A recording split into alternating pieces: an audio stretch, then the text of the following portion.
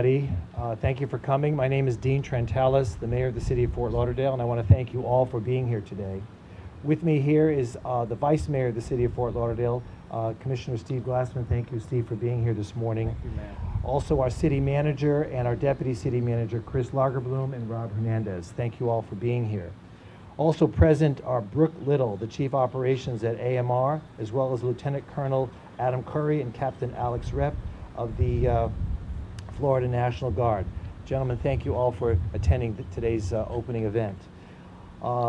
Special thanks to our fire chief, Rhoda May Kerr, and our police chief, Rick Maglione. Again, thank you all for being here.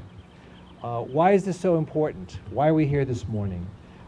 We have several major announcements to make regarding our progress in the fight against the COVID-19 virus in our community. We are greatly expanding testing capacity.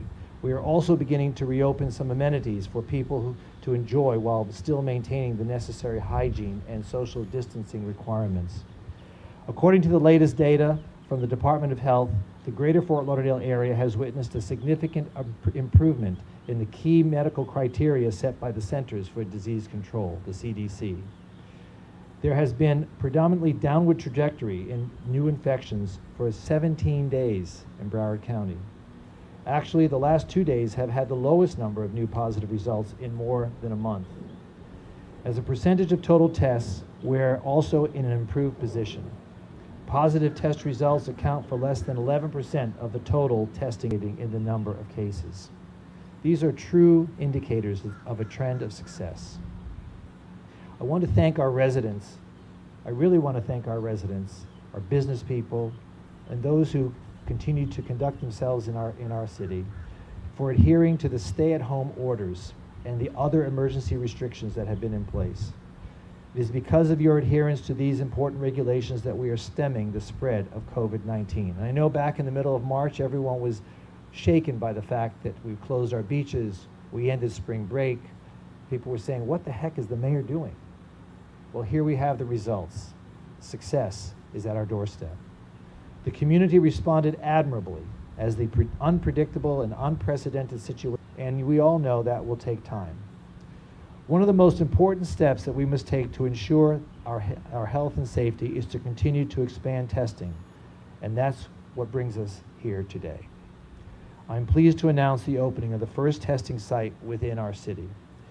This centrally located site will allow us to better serve our residents in conjunction with the recently opened facility at the Urban League just outside the city boundaries.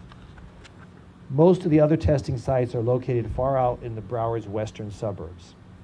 This new testing will provide the critical help for business to reopen and allow us to gauge the infection rate in our community. How do I get an appointment? You do so by simply calling 1-800-209-7919. That's 1-800-209-7919. Monday through Friday, 9 a.m. to 5 p.m.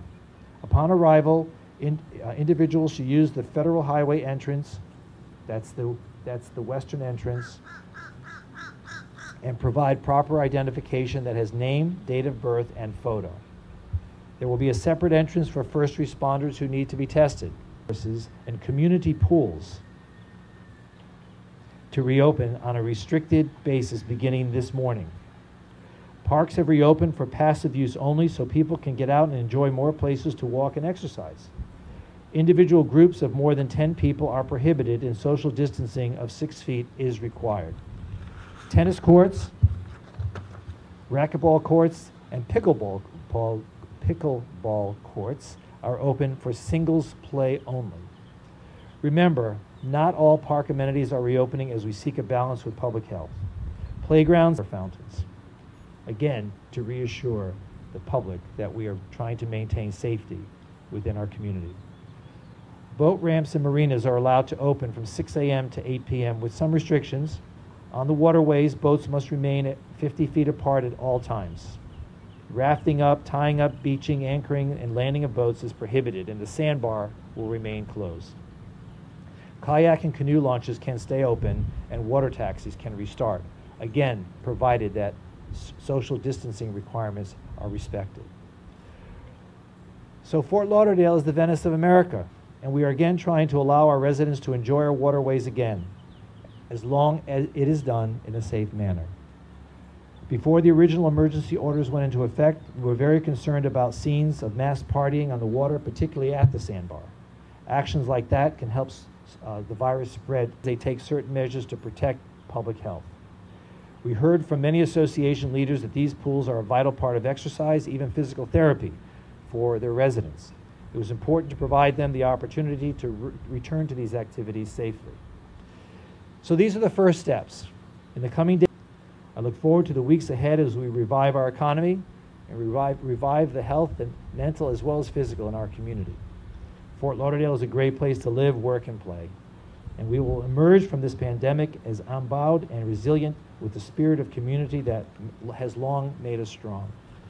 So as we do so, remain vigilant and continue to take the necessary precautions to protect your health and that of your family and loved ones.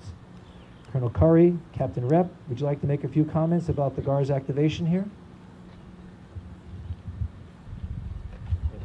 Thank you, Mayor. Appreciate it. On behalf of the Governor, the Adjutant General of Florida, my battalion, 2nd Battalion, 124th Infantry, is proud to be here and proud to serve the great citizens of the state of Florida and Fort Lauderdale area. We couldn't do it without the cooperation and relationship of the agencies represented here, so thank you. Appreciate all your help. The Florida National Guard continues to stand ready in support of both the local, county, and state leadership as needed. Appreciate it. Thank you again, Mayor.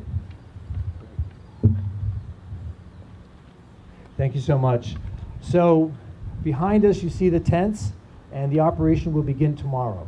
We are extremely satisfied because, as we've heard from the President, from the Governor, from everyone who's involved in this effort, testing is the key to trying to curb the spread of this disease.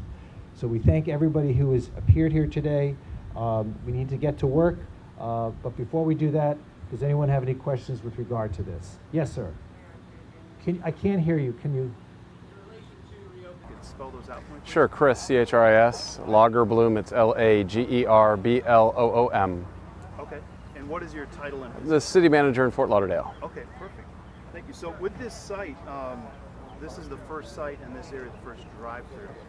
How's the interaction been thus far with the National Guard in trying to execute this? Yeah, the Guard's been amazing and have mobilized faster than we ever thought. I mean, literally, we got a phone call on Saturday night just a couple days ago that said this site was approved, and here we are Wednesday morning and we're ready to go. And so that's pretty amazing. And is there anything, any recommendations, maybe anything you would improve over that, or did you like how it went? No, I really liked how it implemented. We got the tent put up on Monday, and you know, our folks from AMR and the Guard showed up today. Wednesday, we're ready to go Thursday morning, and this is really, everything we hear says this is what it's going to take to be able to open back up the state and find out, you know, really what the spread of this virus is. And so adding 400 people a day is just, it's just great for this part of Broward County, this part of Florida. How's the local community's reaction been to the Guard's presence? How have you seen that?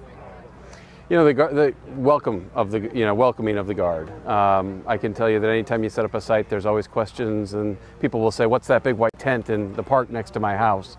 Once we dispel a little bit of that and talk about what it truly means and that it is a safely run site, people have become very accepting, and honestly, I think it's going to do a whole lot of good for the community.